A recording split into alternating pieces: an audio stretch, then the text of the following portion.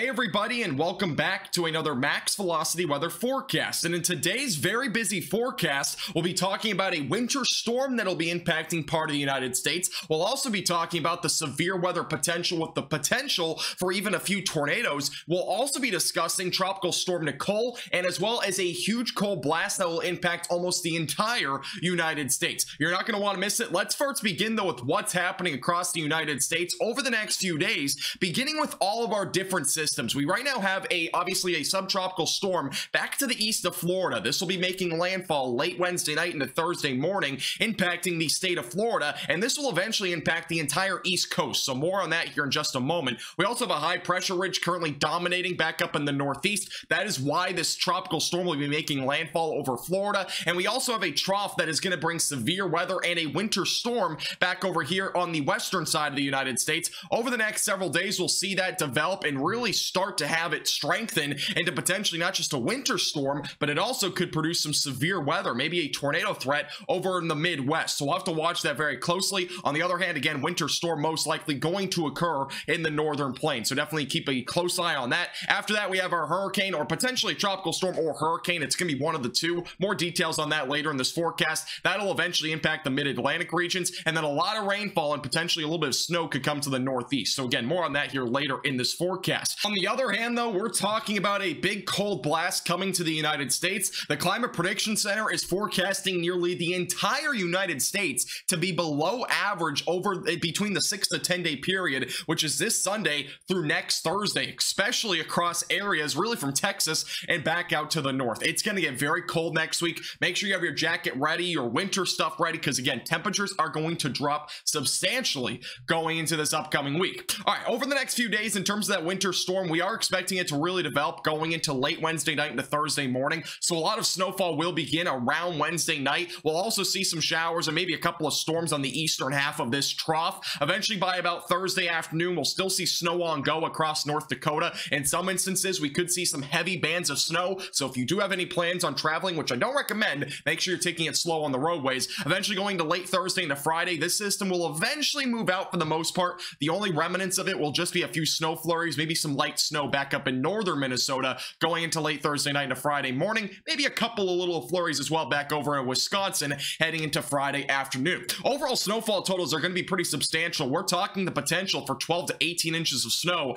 in parts of North Dakota. On the other hand, most of North Dakota will at least see somewhere between 6 to 12 inches of snow. So again, a lot of snow is going to come out of this, especially if you're in North Dakota. More minimal amounts over in Minnesota. We could see some snowfall totals upwards of 6 to 12 inches in isolated areas, but for the most part, we'll be seeing mostly just some flurries back up maybe closer to 3 to 4 inches up through areas in central and northern Minnesota. And as I mentioned earlier in this forecast, it is going to get very cold very quick across the United States. All the reds are indicating on this temperature anomaly above average temperatures. The blues, the pinks, whatnot will be representing below average temperatures. And heading into this upcoming week by Thursday into Friday, the initial cold blast will be felt across the northern and central plains. So really across the Great Plains is where we'll begin to see some of the cool down begin. On the other hand, the eastern half of the United States mostly going to be warmer just due to the fact we have that ridge that'll be dominating back up in the Northeast. It'll eventually move out, but then we'll have that tropical system that'll bring more humid and as well as warmer air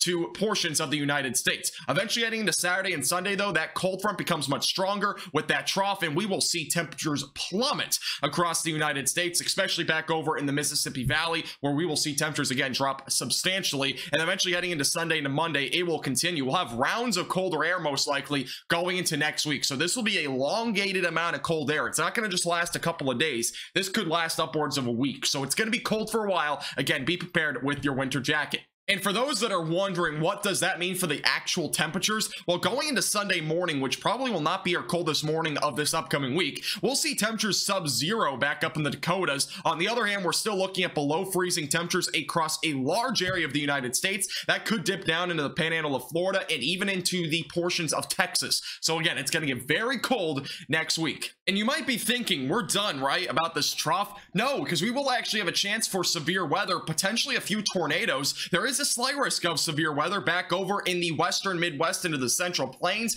This is mainly for the potential for damaging winds and a few tornadoes on Thursday. So this will be a day to watch pretty closely. There is a marginal threat as well that extends through Kansas into Wisconsin. So again, it's a pretty large area heading into Thursday. So this will be more of a daytime threat. Wednesday, it's going to be dry, but then heading into Thursday morning, we'll have a little line that develops. I don't expect too much in terms of a tornado threat during the morning, but that will ramp up heading into the early afternoon hours. So eventually by about 4 o'clock or so, definitely a better chance for a few tornadoes embedded in that line. I'm not expecting anything in comparison to that tornado outbreak that we saw back last Friday, but we might see a couple of tornadoes. And again, they'll probably be on the brief and weak side, but definitely be prepared just in case, because there could be very well a few tornadoes embedded in that line. Heading into Friday, that will start to diminish as that trough does move much quicker over to the northeast portions of the United States. Now, we have big discussion about the tropics. There is currently Tropical Storm Nicole, which is subtropical right now, but is forecasted to become a tropical storm. This orange area, by the way, is representing the wind field, which is enormous. It's going to cover the entire state of Florida almost once this system does make landfall. So if you're in Florida, you are definitely most likely going to see some sort of tropical storm force winds unless you are on the panhandle of Florida. So again, big changes coming to Florida, but a potential for this to become a hurricane does exist. It might become a Category 1 hurricane before making landfall overnight Wednesday into Thursday morning. There are already tropical storm warnings in effect for almost the entire east coast of Florida and hurricane watches in effect. We do have hurricane warnings for the Bahamas as well. So definitely make sure you're getting prepared just in case. Again, wind will be a big concern, but storm surge also definitely be a big concern as well. Most computer models have this coming towards areas on the east coast, somewhere in between about Jacksonville, Florida, back through about Melbourne is kind of the area where this might make landfall. So you can expect the highest wind gusts to be in those areas. What does this mean for the storm surge across Florida? Well, at this point, we are expecting between 3 to 5 feet of storm surge almost on the entire east coast of Florida. There could be a possibility for isolated amounts higher up to 6 to 7 feet, especially wherever this does make landfall, which the most likely area right now would be somewhere here along the east coast, back through about St. Johns County, back through Melbourne. So again, make sure you're prepared for that, and especially if you're on the coastline, make sure you're listening to local officials with any evacuation orders that are being issued. All right, what are we talking about in terms of wind gusts out of this system? Where will the highest wind gusts be? Well, on Tuesday, later Tuesday night into Wednesday morning, wind gusts will pick up to 40 miles per hour along the east coast of Florida. Eventually heading into Wednesday, those amounts could get even higher. So Wednesday night, we could be talking upwards of 50 to 55 miles per hour right along the coastline. And once this makes landfall closer to Thursday morning, wind gusts will probably peak upwards of 70 to 80 miles per hour. Can't rule out some isolated higher amounts, especially wherever this does make landfall. HRR model is indicating it will make landfall closer to Port St. Lucie, which if it ends up doing that, wind gusts will definitely be higher further south. But if we're further off to the north, if it makes landfall near Daytona Beach, for example, we could very well see wind gusts much higher up that direction. So we'll have to be monitoring that trend really over the next 24 hours pretty closely. What does this mean in terms of the rainfall across Florida? Well, there will be a possibility for some flooding, especially where this makes landfall. So there is a potential that some areas do see upwards of 6 to 8 inches of rain. Can't rule out some isolated amounts higher than that. On the other hand, we'll see most of Florida at least see somewhere between 1 to 4 inches of rain. Again, higher amounts, so definitely possible. It seems like where the rainfall will be most known is going to probably be somewhere between about Palm Bay and Daytona Beach. So make sure you're prepared for that. It will not be as bad as Hurricane Ian by any means, but it will still be a lot of rainfall. So flash flooding is definitely not out of the question. We could also see some isolated tornadoes along the east coast of Florida. There is actually a marginal threat for that Wednesday night into Thursday. I did forget to bring that up earlier in this forecast. All right, what are we expecting long-term with this tropical storm? Well, it is going to make landfall again sometime late Wednesday into Thursday morning. It will eventually ride up through Florida and into areas in the southeast, most likely by Friday morning. Eventually heading into Saturday, this quickly rolls off to the northeast with that jet stream again starting to steer it further off to the northeast towards areas like New England. So there is definitely an expectation that we'll see a lot of rainfall back up in the northeast. Make sure to like button down below, subscribe if you've not already. This forecast is brought to you by Platinum Contract.